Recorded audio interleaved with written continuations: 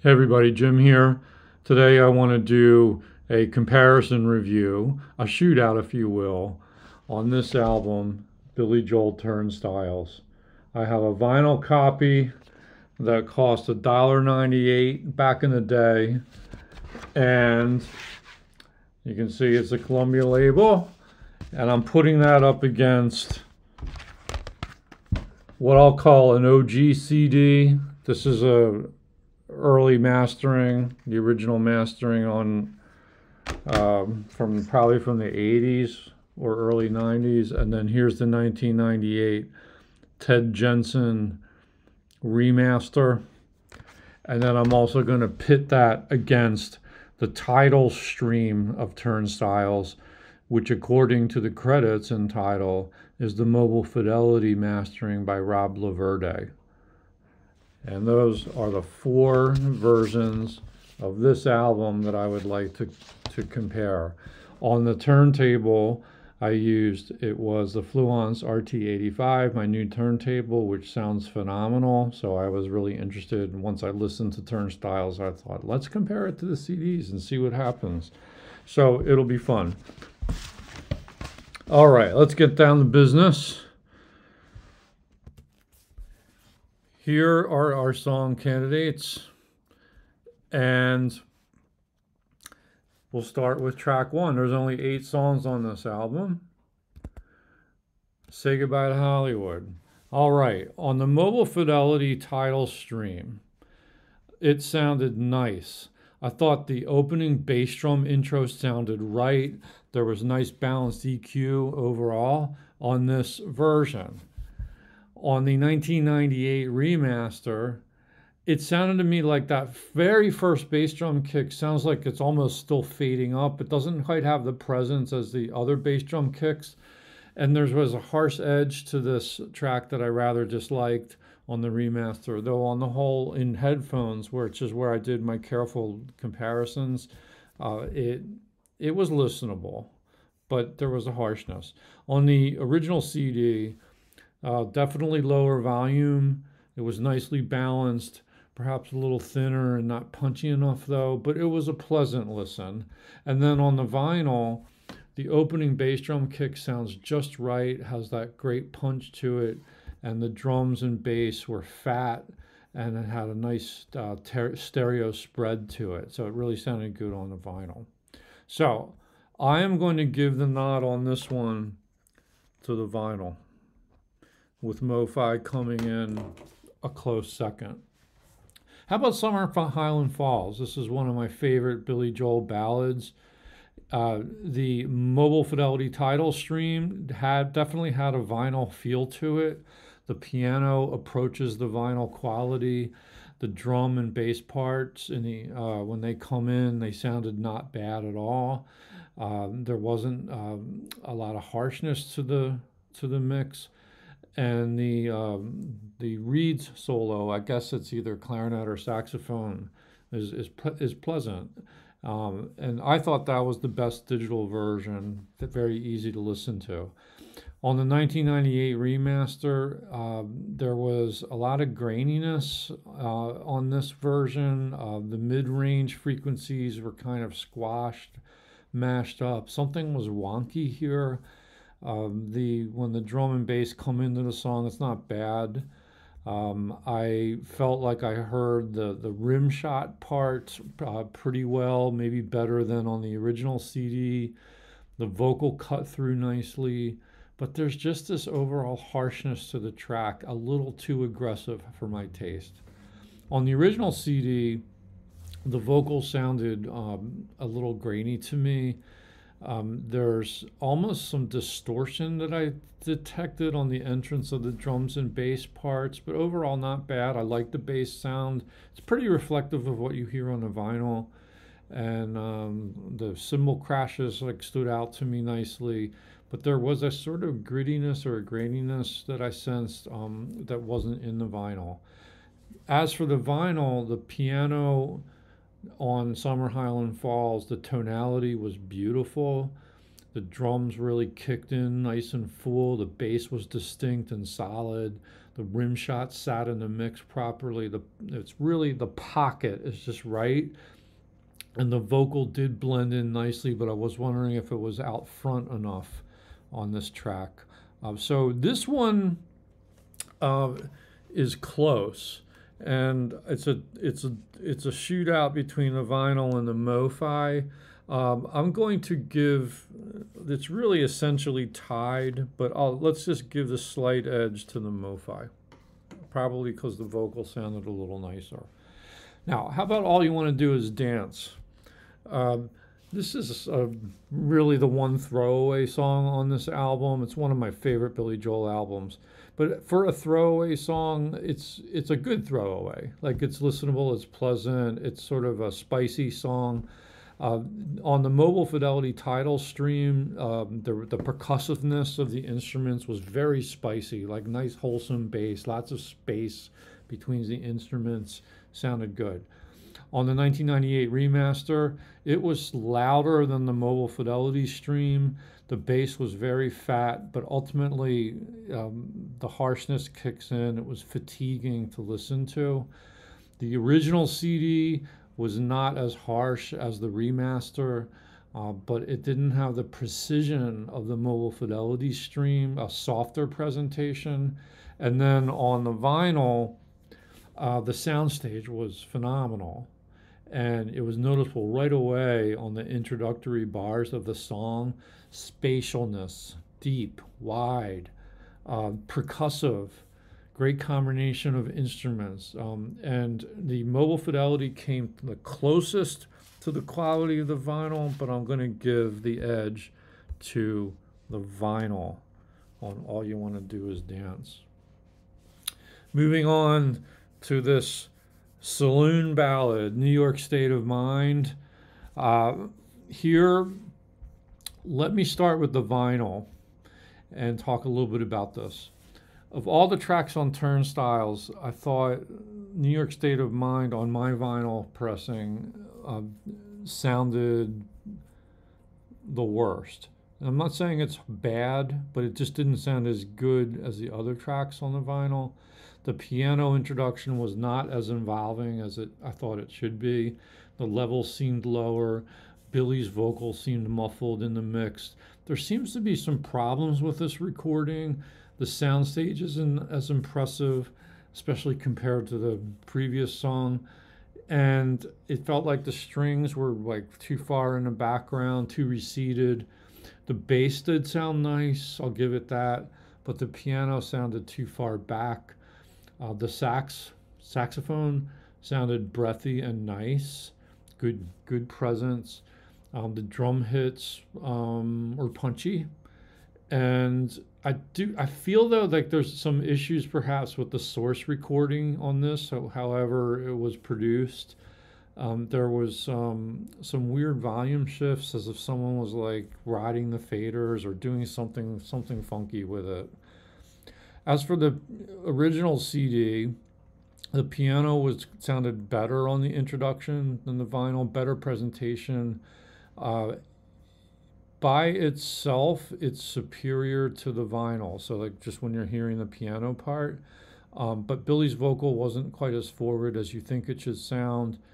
It does sound more distinct than the vinyl, and the balance of instruments is pretty good.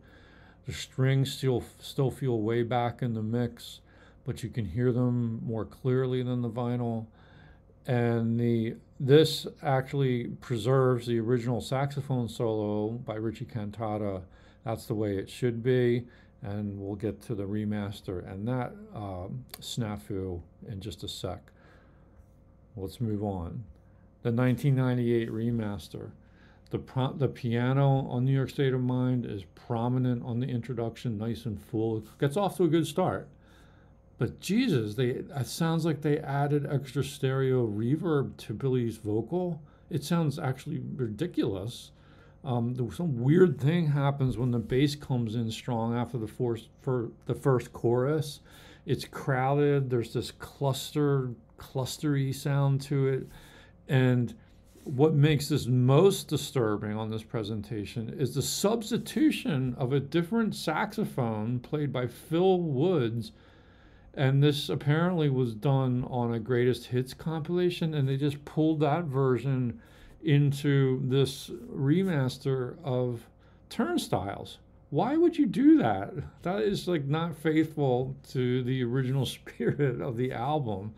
But overall, the New York State of Mind on the 1998 remaster, everything's back to being too harsh, and I do not recommend this for a lot of reasons. Now, as for the mobile fidelity stream, like the original CD, the piano intro sounded much clearer than the vinyl, less veiled, and it's also, I think, better than the original CD. The piano has a nice clarity and ring to it. There's a good stereo spread. Billy's vocal feels more forward now. I mean, he's not really much more out in front, but you can hear it better. It's like a patina of dirt has been cleaned off this presentation.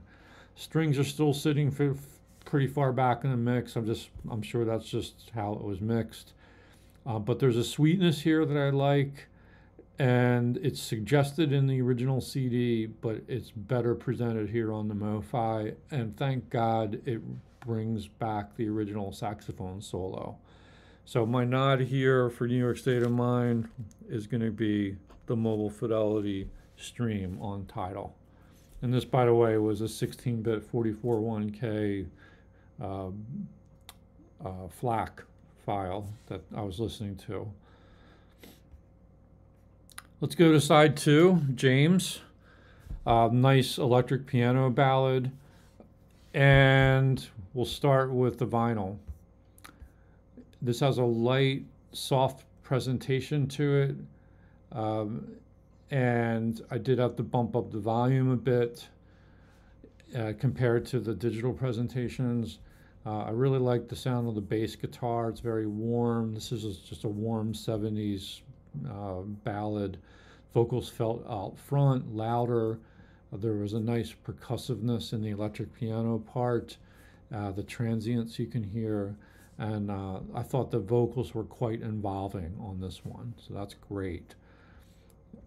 As for the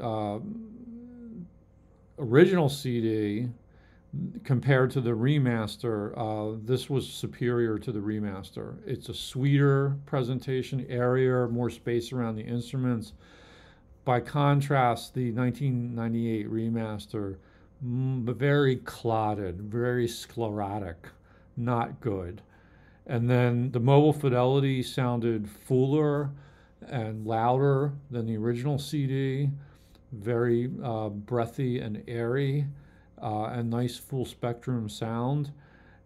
And so once again, like we had up here with, I think it was Summer Highland Falls, this ballad, it's a pretty close call between the mobile fidelity and the vinyl, but I'm going to give the edge to the vinyl.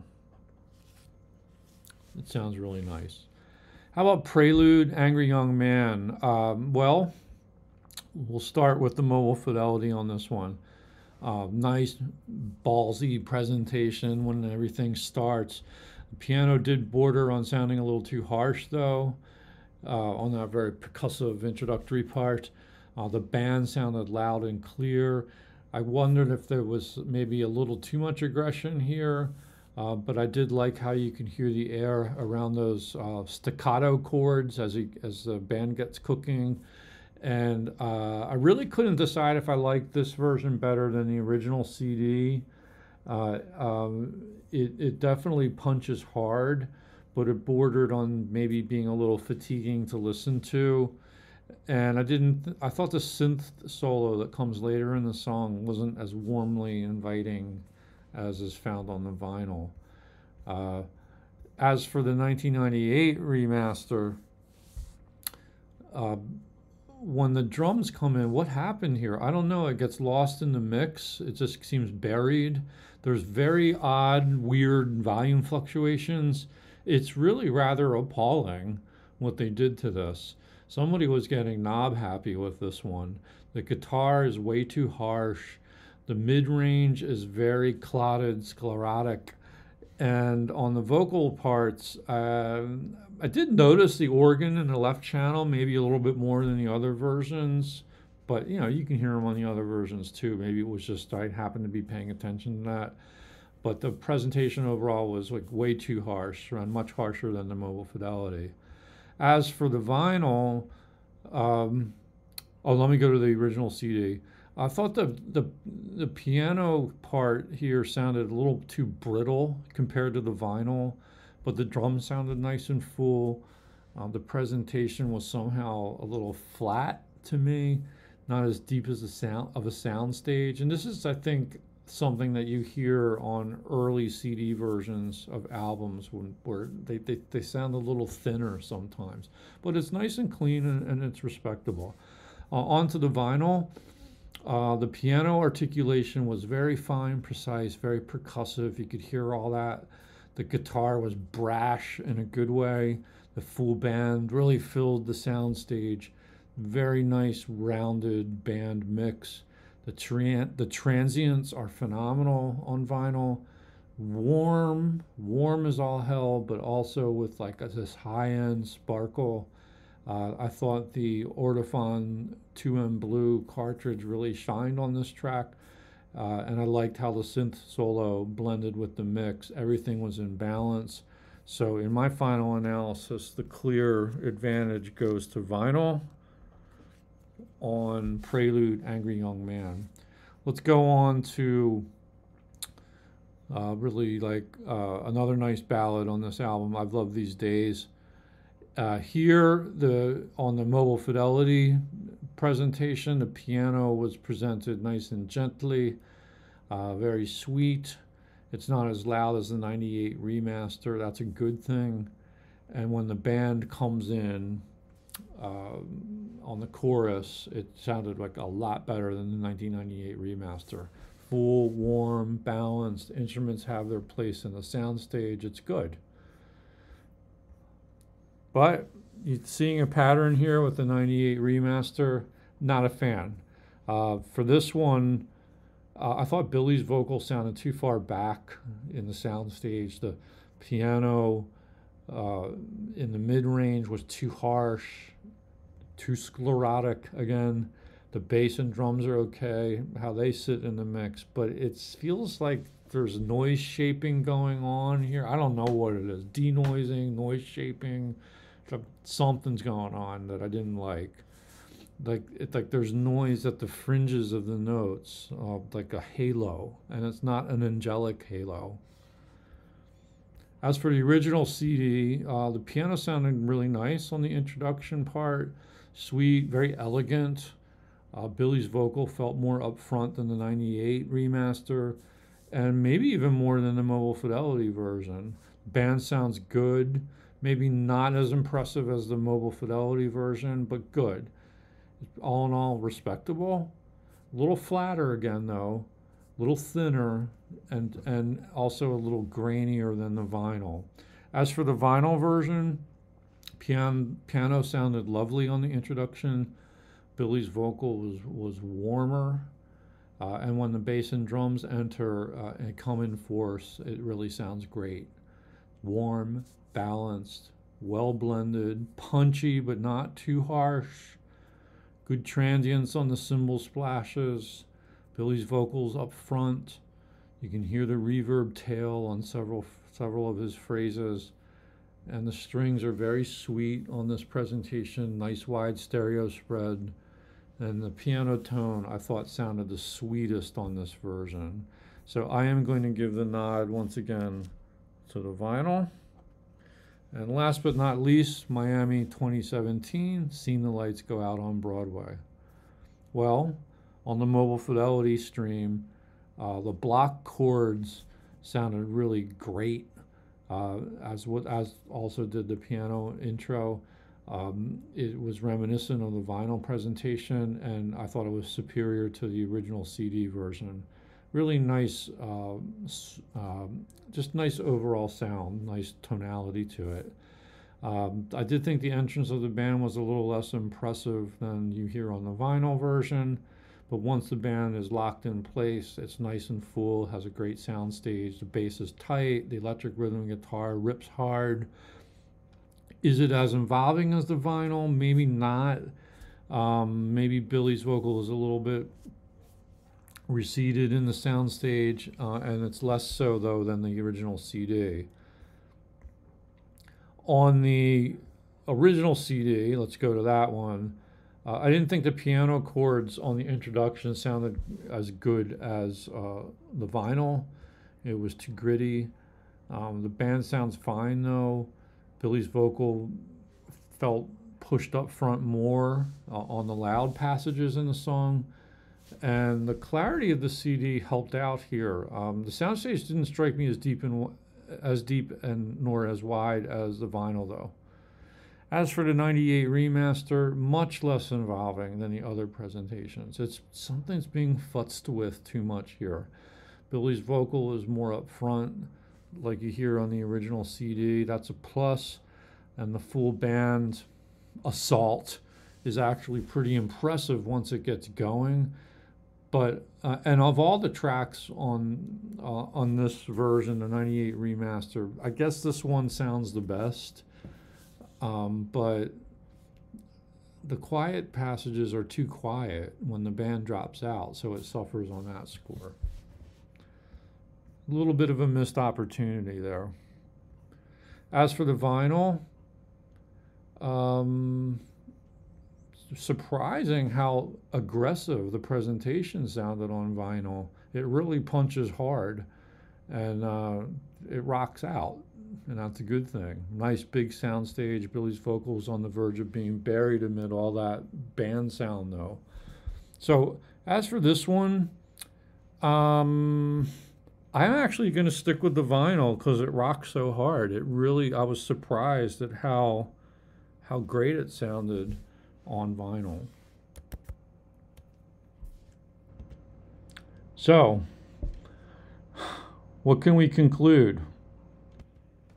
Well, I think we have a winner. The vinyl wins out in our shootout. And I would just make a couple last comments on it. So this is like not a fancy pressing. All right, this is just your garden variety. You can probably find these in the used bins for, you know, a few bucks at most. And if you just look for a clean copy of the vinyl, I think you're going to be in wonderful shape. As for the original CD version, this is, I would call this respectable. It's respectable, it's fine. Nothing really stands out as being awful.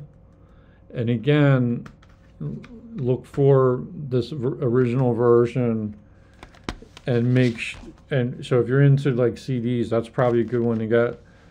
And make sure you don't get this one. This will be my advice. This one has the hype sticker. Okay, the 24-bit digitally remastered.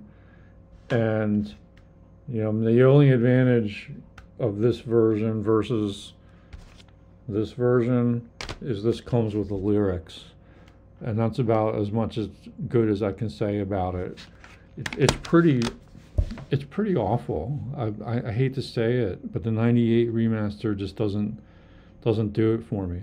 Now, one glaring omission here in this shootout is my understanding is there was another remaster issued when they did the Billy Joel Complete Albums CD box, which is somewhere around 2011, give or take. And you can, I believe that's out of print, but you can still purchase smaller box sets, like 5 mini LP CD sets under the original Album Classics banner. And one of those packs includes Turnstiles, and it's my understanding that that does feature the more recent remastering. I have not heard it, so I can't comment on it. all I can report is that people on the internet who've reviewed it say it's superior to the 1998 remaster. But having said all that, let's talk about the Tidal version, which is the mobile fidelity mastering. It's cool that you get the mobile fidelity version streaming, and it clearly sounds different than the other two digital presentations, and I think it's excellent. I really do. I think it's excellent. So if vinyl's not your thing, that is the best digital version I've heard. And again, I can't compare it to that other more recent remastering, but other people have said, a lot of people have said that they really like the mobile fidelity, and I can see why. It's close to the vinyl. A lot of these decisions on the songs I went through were pretty close calls, and they could have been tied. But in my final analysis, the vinyl is the overall winner.